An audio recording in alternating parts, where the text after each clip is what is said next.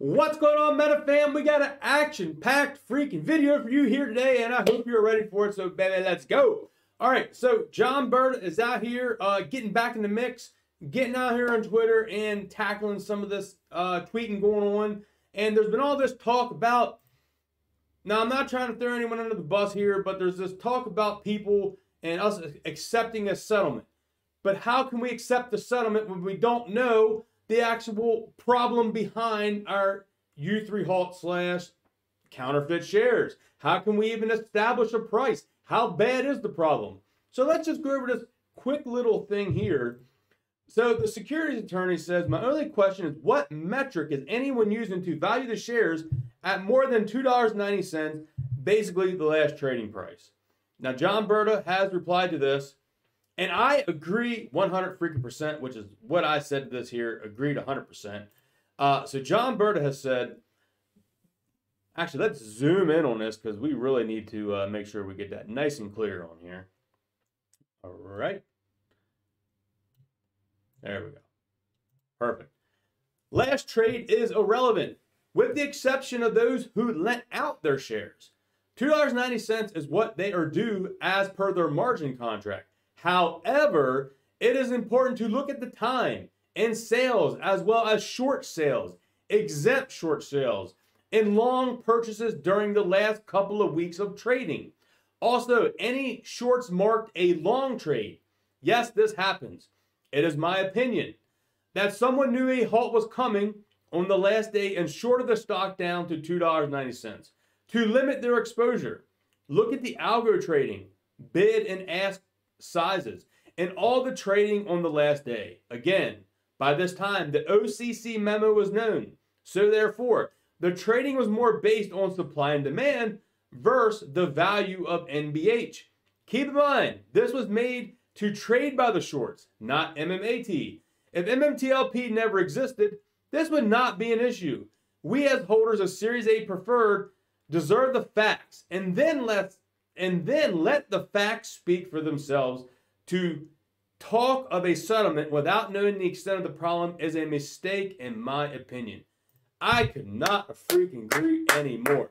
There's all this talk about this settlement, and people don't got skin in the game. We got freaking skin in the game, and our money's been tied up for 150 days, 150 some days plus. So we want to know the problem. We want to get the blue sheet. We want to know how big is the short position, how big is the counterfeit position out there, and then we can start talking settlement. You know, do they hold 300 million counterfeit shares?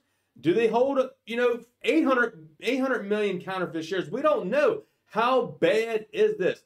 Guys, they drove the freaking stock down like crazy, and we're going to get into that here very shortly. All right, so there's a little talk here between Paul T and Smokey, and just double checking here. It's all it was, guys. So give Smokey a break. This was just double checking, and no better person to give us the facts than Mr. John Brda himself about if Nextbridge would authorize more shares. That was the question. Can they just authorize it, or does it have to be a shareholder vote?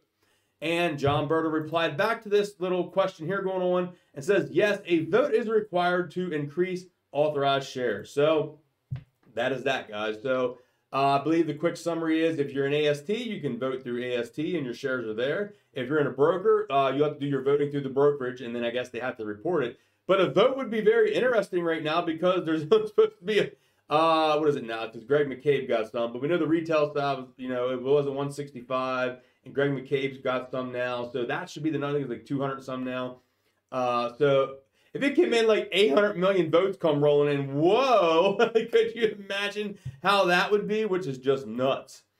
All right. This here is a post that I think also fits in with the post of people saying, should we do, arbitrate at 290? What price are we going off of? All right. Well, let's go off some prices that we know are facts. So how about that? Let's talk about some facts. No speculation. This here is facts. So let's go off of this. For context, FINRA began blue sheeting MMTLP the day before on 12/5. That's right, guys. And we got the FOIA request out there to prove that. They began blue sheeting MMTLP when the price was at $8.25. On 12/6, the high was $9.50. on 12/7, it was 990. Somehow on 12/8, the high was only 615 and the low was 289. Only 14 million in volume, about 3x from the day prior. It's likely they knew, which I could not agree anymore. Now, this here was the post we covered in a video previously, a little bit back, about 4,000 a share. That's right. Winston here found this clip, and I believe it was from Dr. Stonk.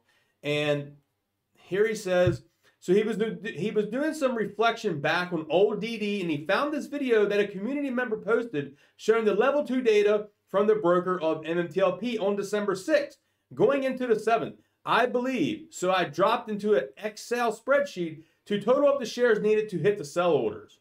And down here we got Dr. Stonk, and I believe that's my video. He's still holding his 8K shares. And yes, that is exactly what's going on. So let's look at the spreadsheet here first. Here is the spreadsheet of what would have happened. So at $50, there was a little under 54,000 shares available. Under $100 was only 145,000 shares available. 230, about 240,000 shares. 300, about a little over 300,000 shares. At $400, there was only 363,000 shares. At $500, 418,000 shares. You get the point here. And guys, it's down to $4,000 here.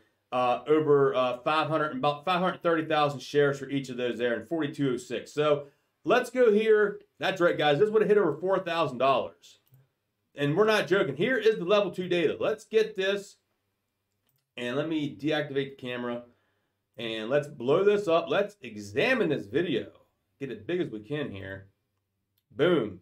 All right, let's go back here. Here you can see the level 2 data. And here you can see him has it in here at the $11, $15, $20, $30, $40. And you can see the shares over here, guys. If the shorts, or, you know, hundreds of millions, possibly a billion short, they don't have enough shares. There wasn't enough shares available, as you're seeing here. Here was someone with 15,000 shares at $69. Down here, I think it's this $80 here at 20-some thousand shares, as you can see there. 26,000 shares at $80. And just look at these orders. We're gonna look at the hundreds here. There's someone at $200 selling 49,000 shares, guys. And these are all other smaller little orders in here. You know, 400, 1,000, 300. There's a big one there. Someone at $200, almost 50,000 shares. Nice big one there. And just look at these prices. Look at these. And, you know, some of these are big numbers. 16,000 shares, 30,000 shares at $300 sell price.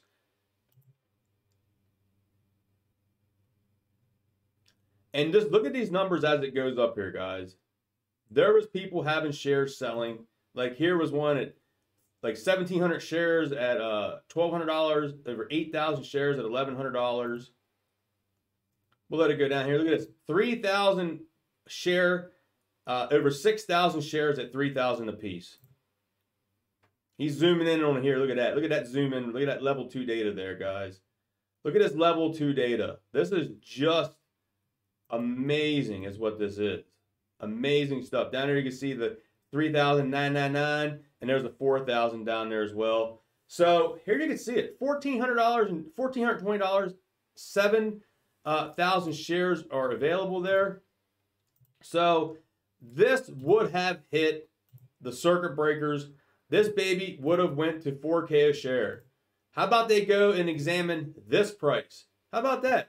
Would you consider examining this price for your, you know, screw over job you did on us? How about that?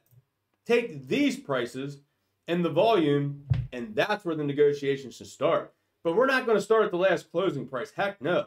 It should at least start at the $9, $10, $12 range before they shorted it down to death and didn't let it hit those last 2 days of trading when this baby would have went to the freaking moon, and the proof is right there in the pudding. And it would have went, there wouldn't have been more, this thing would have been sitting at $4,000 like dollars a share, and there wasn't enough to close out the short position, guys.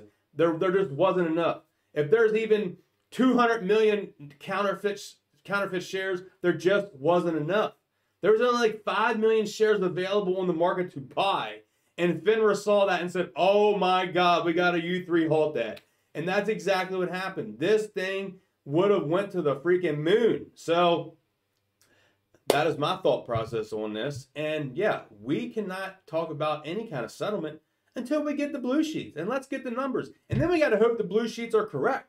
That's the other thing. Are they going to try to alter the blue sheets? Are they going to be correct? So it's going to take a little bit of time. That is all I got for you in today's video. Hope you all enjoyed. I love and appreciate every single one of you. I'm here to MMTLP 100% till this baby gets justice. We get paid. We get what's right to us. And I'm not going anywhere. I'm going to come back stronger. I'm here for you guys. Peace.